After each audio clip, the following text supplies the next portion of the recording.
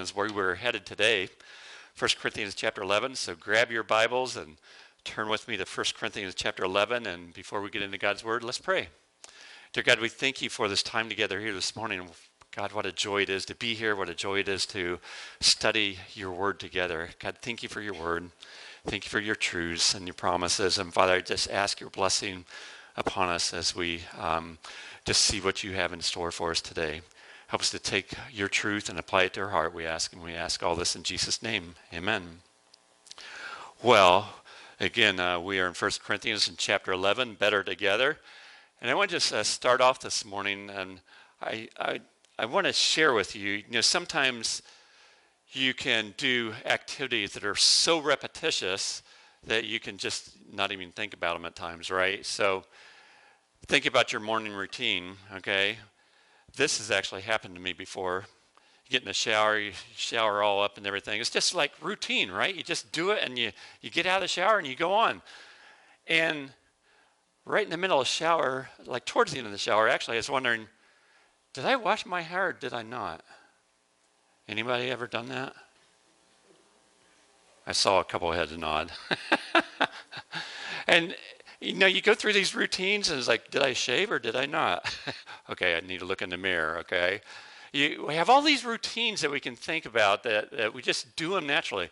How many of you get into this mode? You're reading a book and all of a sudden you're not thinking about the book. You're thinking about something else, right? And there are other things that go on too. How about driving? Have you ever done this while you were driving? You're driving along and all of a sudden it's like, wait a minute, I don't remember passing that road back there. Oh, I must have been daydreaming. You ever done that? Come on, be honest. Okay. Here's another one. Somebody's talking to you and all of a sudden you're in la la land. You're thinking about something else. You ever done that? Or how about this? This is a typical one. We do this all the time. Somebody's talking to you. It's like, yeah, I'm fine. And you're thinking about 100 other things while they're asking you how you're doing, right? So there's so many things that happen in our lives that are just like this. This is interesting. Last December, Forbes magazine had an article on brain power. Let me read to you just a part of that article, okay? Every day, Forbes says, every day we need to get things done, but we only have so much brain power with which to do them. What's more, we don't always devote the best of that brain power to the most vital things. We think we do because we have inflated opinions of our thinking abilities. But really, we don't. Indeed, behavioral scientists have found roughly 40% of the things we do are done out of habit. That's 4 out of every activities we undertake. And by definition, habits are things we do without thinking. Interesting, huh? Well, we think about these things that we do by habit. We do things repetitively, and the thing about repetition is that it's so easy. We get so comfortable, familiar that we can do things without even thinking about it. And you know what? That very thing carries over into our relationship with God. Do you know that? Our relationship with God can be just like that. We can come to church, go through the motions, not even think about it, right? We can read our Bible at home in devotions, and we're reading along, and you can read your Bible without thinking about what you're reading, right? You can spend time in prayer. You can be praying to God, and all of a sudden, next thing you know, you're off in la la land again. It happens. It's just a very real part of our lives, and we need to be careful, and we need to take a step back and think and focus and be connected with God in this whole thing. Well, today we're coming to a subject, and it's very appropriate because we're going to be sharing in communion and celebrating communion at the end of the service. But we're coming to a subject in 1 Corinthians in chapter 11 where the Apostle Paul talks about communion, and one of the issues that is going on there with the early church is they weren't really focused in on communion. They were just going through the motions, if you will. But we're going to look at communion. First of all, there's some good reasons why we need to be celebrating communion, okay? Number one, we need to remember Christ's sacrifice. We need to remember Christ's sacrifice. We are so easy to forget that. We're so easy to forget so many things. And one of the things that Jesus instituted in the early church was this whole idea of communion. So we need to remember Christ's sacrifice. When was the last time you stopped and really thought about what Christ did for you? And when was the last time you really stopped and thought about who you are in Christ? And that's one of the reasons why we celebrate communion, to take that time of reflection and that time of remembering. Well, there's another good reason. It's this. We need to take time in his presence. You know what? We can get so busy in life, can't we? And we can run to here and to there and back and forth, and we can get so busy. Communion is a time where we sit back and we reflect and we just enjoy God's presence. And there's a third reason we need to rely on our hope. Do you know that Jesus talked about this hope in communion? He says, I won't be able to celebrate this meal with you again until I come again. So there's this message of hope that's in communion as well, okay? There's some really good reasons to celebrate communion. So now we're going to get into the text here this morning. And before we do, just a quick word on the context. Look at verse 17. This is where the context happens. But in the following instructions, I do not commend you, because when you come together, it is not for the better, but for the worse. What did Paul mean by when you come together? What did he mean by that? Well, we need to be reminded that what was going on here, and that's part of the context. When Paul speaks to the church coming together, when he speaks of this coming together, they were coming together for what was called an agape meal, okay? They were celebrating communion, but they were celebrating communion along with a meal, if you will, okay? So there was a big event. You know, we celebrate communion today, but it's not with a meal very often. But back then, it was a part of the meal. They would eat the meal. They would enjoy one another. They would enjoy the fellowship. And then they would celebrate communion. And so that's what was going on back then. And you know, I love carrying dinners. Don't you? We all love carrying dinners. I think there's someone that loves it more than anybody, and it's one of our missionaries. You know I'm Phil Foley. In fact, he's the one that had the idea about this ice cream the night of their concert. You know, the Faith Mission Conference is going to start on Saturday night. The Foleys are going to do a concert, and Phil says, hey, could we maybe have some ice cream and cookies before the concert or after the concert? It's like, that's a great idea, Phil. And he can't wait to be here. We all love carrying dinners, right? There's going to be a carrying dinner that weekend at the conference as well at noon on Sunday, and I'm looking forward to it. I know Phil Foley's looking forward to it, and we all are looking forward to it. But I just want to give you a couple of disclaimers, if you will. Number one, it was about 2 weeks ago, Brad Carter told me he caught a possum. And he wanted to know when the next meal was. So if you don't know what it is, don't eat it. Okay? Here's another disclaimer. Be sure that you get in line in front of this person at the carrying meal. You know, this was just a week ago Friday, I guess it was. We went up to watch the South Bend Cubs, and Dalton wasn't there for even 2 minutes, it seemed like, and he was already at the concession stand getting something. 5 minutes later, you saw him eating again. 5 minutes later, you saw him eating again. So just a disclaimer, get in front of Dalton at the carrying dinner. Okay? Well, here's the context that was going on. Again, they were sharing in a meal. They weren't thinking about it. They were going through the motions, if you will. They were just doing things and not thinking about even the meaning of communion and the meaning of remembering Christ's death upon the cross and his coming resurrection and the coming again.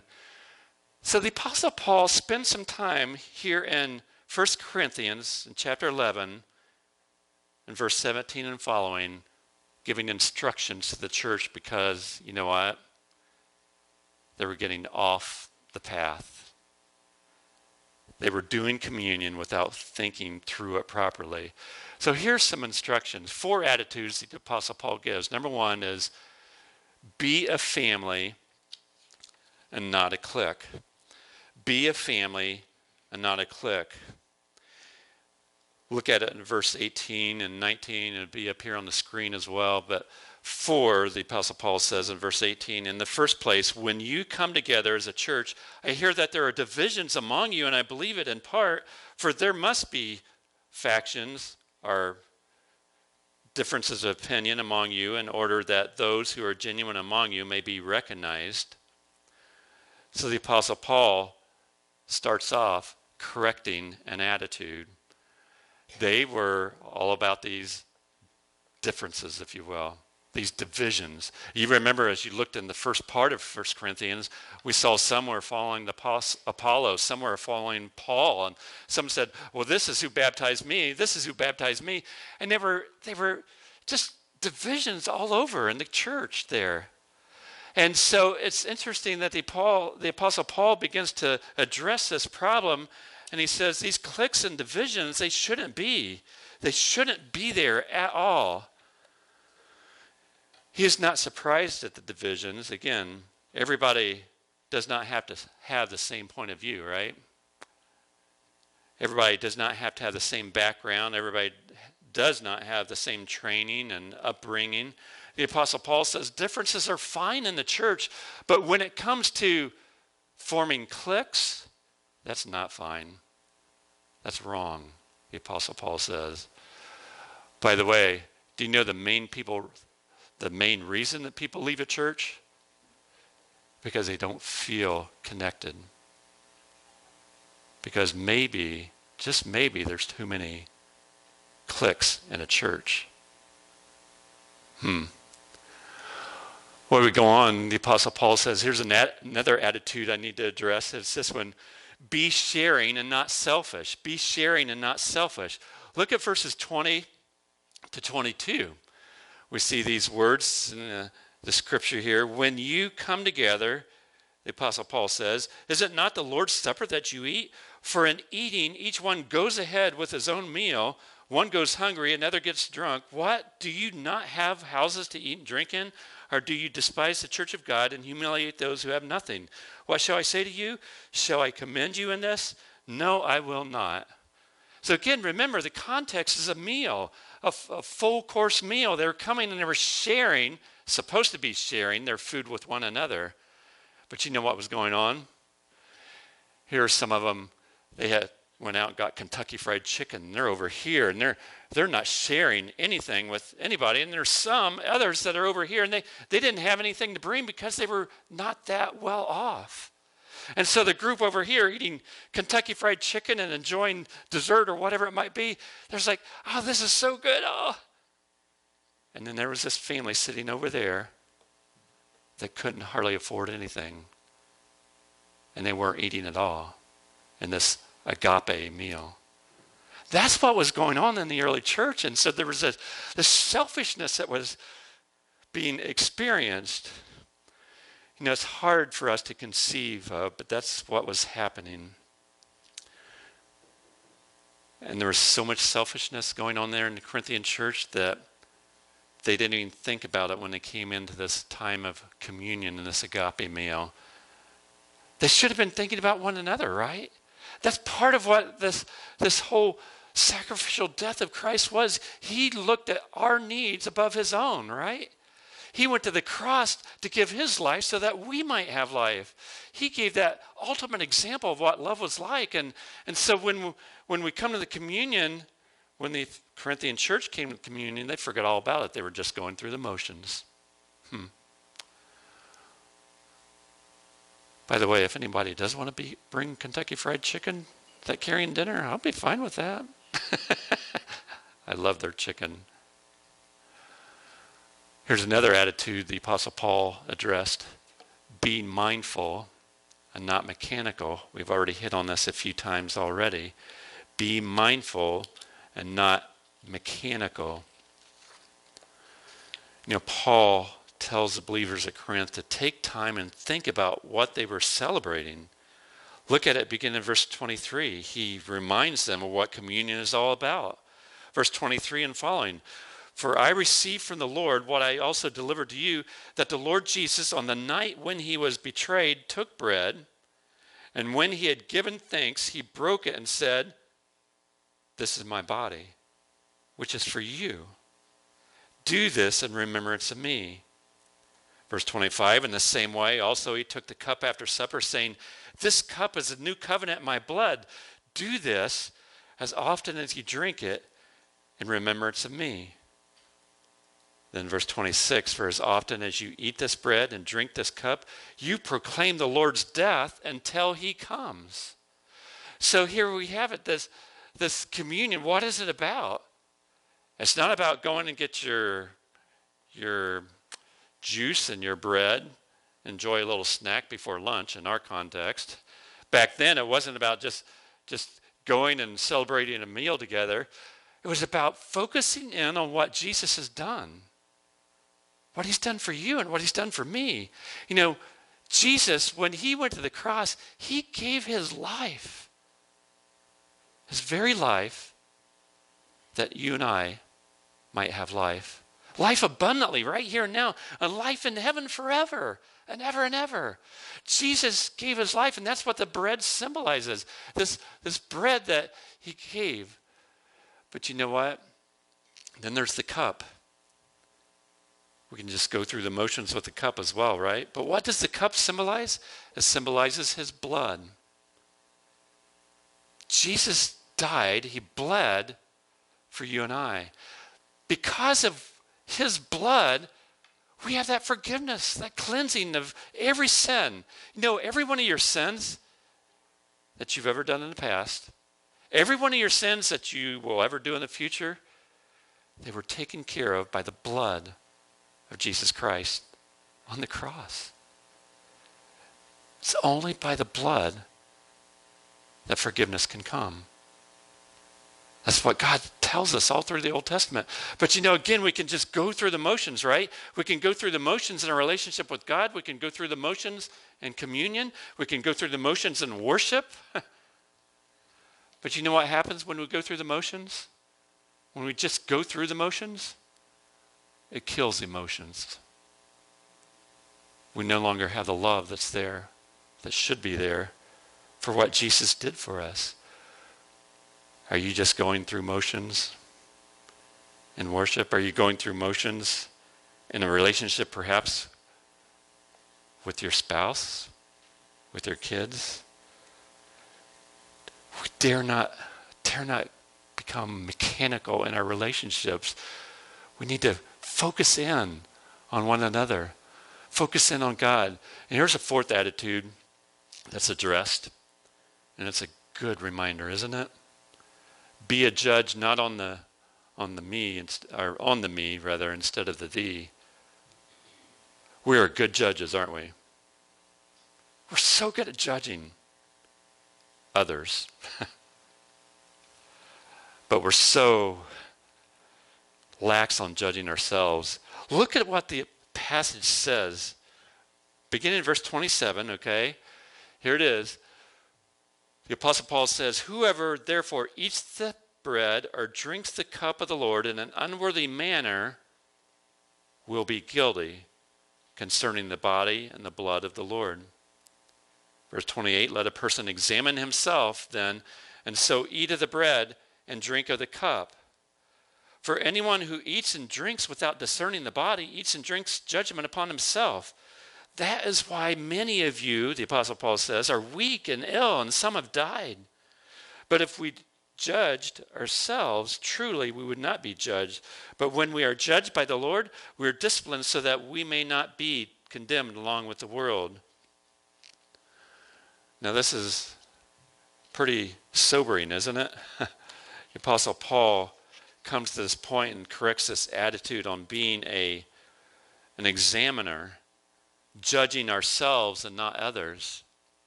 when we get it together, if we aren't careful, we get our checkers out, don't we? And instead of checking our own hearts, we begin checking the person sitting in the pew in front of us, or beside us, or behind us. It was like, wow, I think he forgot to brush his hair today. Did you see the clothes that guy was wearing? Did you see? We just go on and on and on, can't we? And by the way, I did remember to shave, and I did shampoo my hair today. But we can so easily fall into this judging thing. But you know what? God says, don't do that. What I want you to do is examine your own heart. I want you to judge yourself. I want you to discern your body, the Apostle Paul says here. I want you to think about where you're at in your walk with God, and I want you to judge yourselves, and I want you to quit judging others. The rest of the verse says, that's why, so many of you are weak and ill, and some have died. Wow. Did that set you back any? You know what God was doing? In his loving heart as a father, he was correcting the Corinthians, say, you need to get back on the right path. It was because of his love. He wanted them to get back on the right path so they wouldn't get so mechanical and just go through the motions, because that's not what God desires in our lives. He wants a love relationship. He wants a relationship with us that's a vital, personal relationship, an everyday relationship. That's what God wants, and that comes through faith in Jesus Christ. Examine yourself. Wow. That's a tough one, isn't it? I'm going to close with this next slide.